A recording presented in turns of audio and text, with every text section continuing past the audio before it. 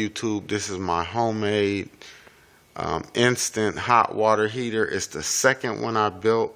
Has the water input coming to the on-off valve, going up to the pressure gauge, which reads the pressure in this line.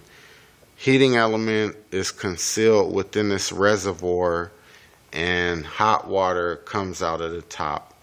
Works really good. It's probably about 1300 or 1350 watts. Let me show you how I connect this to the municipal water supply.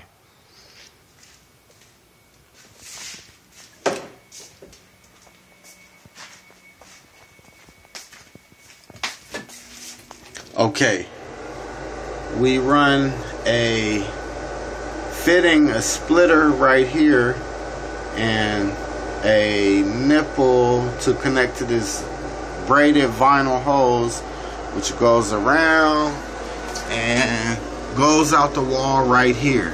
Then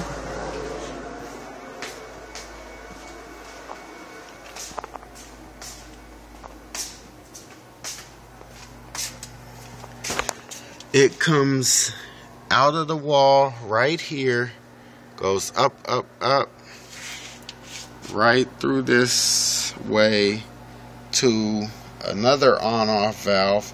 So let's go ahead and turn that on.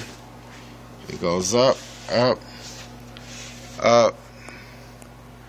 Right there, there's a reducer that connects it to a small, I believe, 1/4-inch line for ice makers and refrigerators. It goes all along, and it ends up right here, the input. So we have the input pressurized, maybe 60 psi or so. That's what municipal water systems run at. On-off valve, rotary. We could decrease or increase the pressure.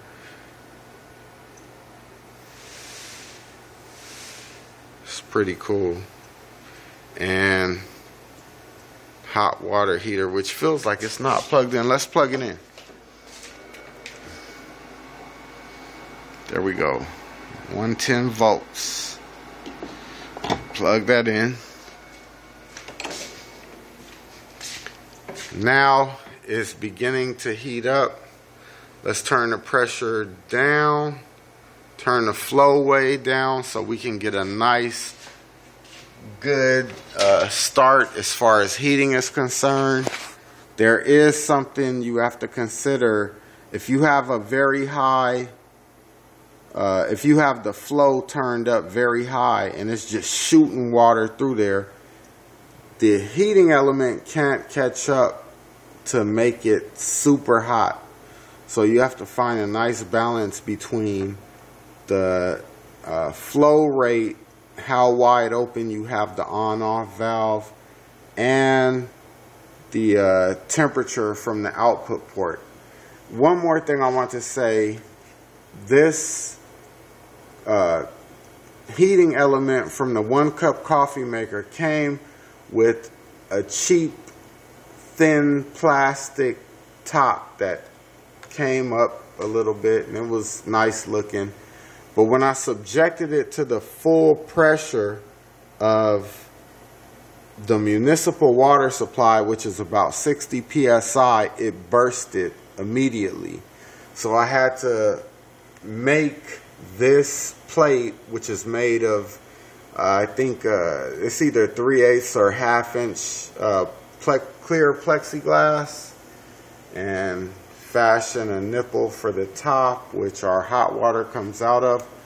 So I don't know, it's been plugged in maybe for about a minute. Let's check the readings.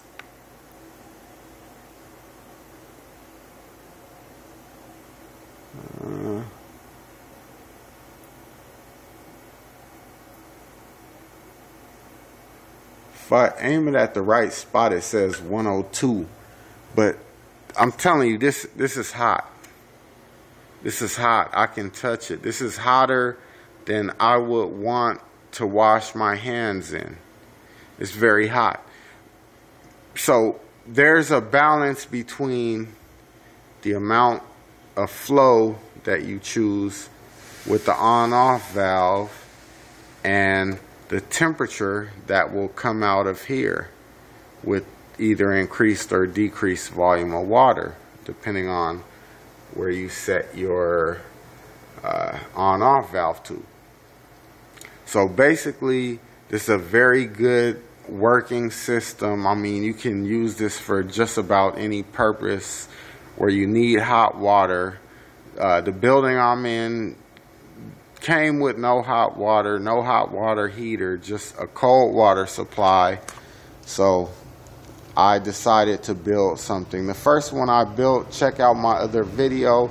It's made with regular coffee maker heating elements, which they have no reservoir. So it actually caught on fire because I unplugged the water supply in order to use it for something else, and then I plugged it in, not remembering about me unplugging the water supply, and it caught on fire and made these burn marks right here. But this is a much better system. I know it says, you know, 10, if I aim it at the right spot, 103 or 104, but I'm telling you, it feels way hotter than that. That is way hotter than what you would need. So I would recommend anybody to build this system. It's just 3 wires. You've got your 2 wires here going to the heating elements through the bottom, and then you have a ground wire here which connects to the metallic reservoir. So yeah, thank you for watching this video. Rate, comment, subscribe. If you have any questions about this hot water heater, just ask, and I'll do my best to reply in a timely manner. All right, I'm out.